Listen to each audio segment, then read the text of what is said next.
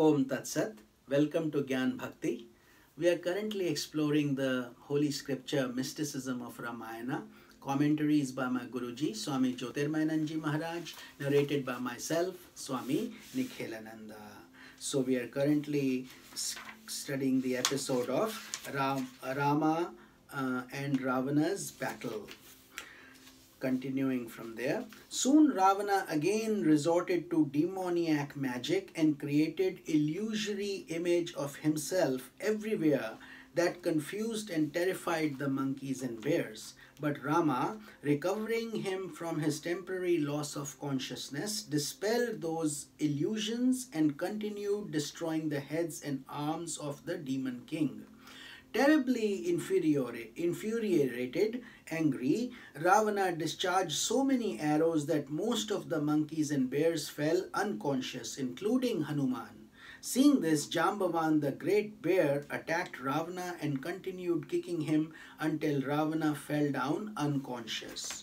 Only when the darkness of the night began to pervade the earth did Jambavan retire and leave the unconscious Ravana in the hands of his concerned attendants. At that time, the other monkeys and bears also regained consciousness and returned to Rama. Ravana returned to normal consciousness during the night, and early in the morning he again began to fight Rama. Due to the ingenious deceptions created by his demoniac magic, the battle continued in a most intensive form. Desirous of finishing off the seemingly indestructible enemy once and for all, Sri Rama looked at Vibhishana for advice. Vibhishana told Rama that a special nectar abiding in the navel of Ravana was keeping him alive and causing his heads and arms to be constantly regenerated. The moment Rama heard this secret, he discharged a series of arrows which dried up the nectar, cut off Ravana's 20 arms and heads, and severed his trunk in half, and finally brought Ravana to his end.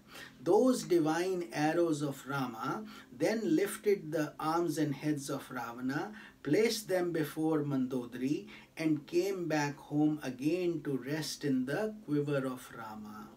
Then the spirit of Ravana arose effulgent from Ravana's severed body and entered into Rama's mouth.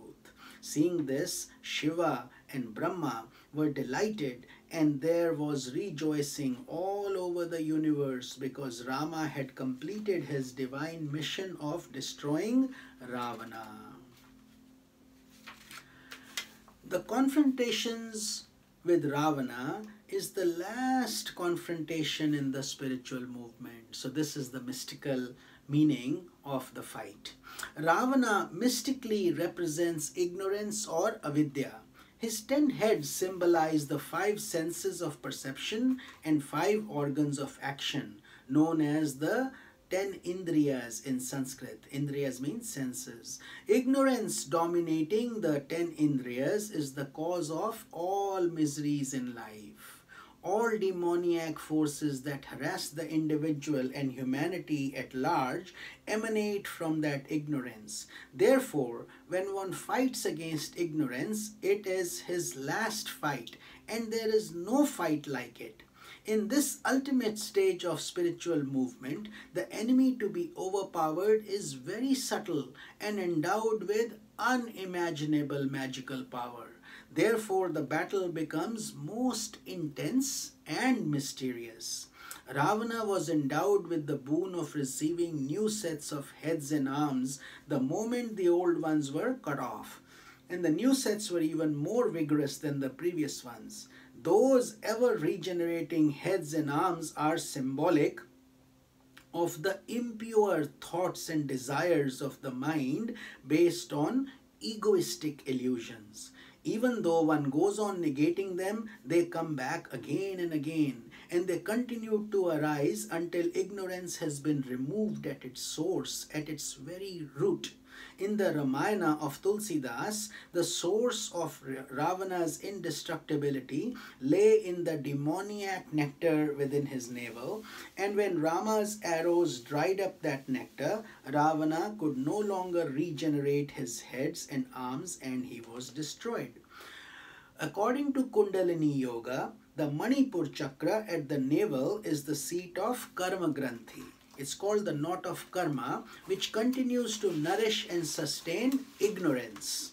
Herein lies the demoniac nectar of negative karmas accumulated from numerous births. In order to give a death blow to ignorance, this karmic storehouse must be dried up by the fiery weapon of intuitional knowledge. The ascending Kundalini Shakti then pierces the Anahata chakra at the heart center, which is the seat of Kama Granthi, the knot of desire. Finally, having penetrated the Agnya chakra, which is in between your eyebrows, it brings about the destruction of avidya granthi, the knot of ignorance. This entire ascent of Kundalini is implied as Rama's arrow, bringing about the annihilation of Ravana.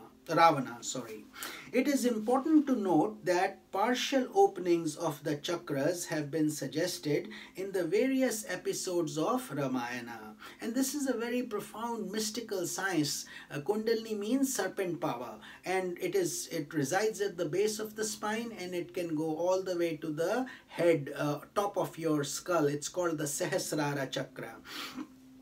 The destruction of Kabanda paves the way for the piercing of Manipura chakra.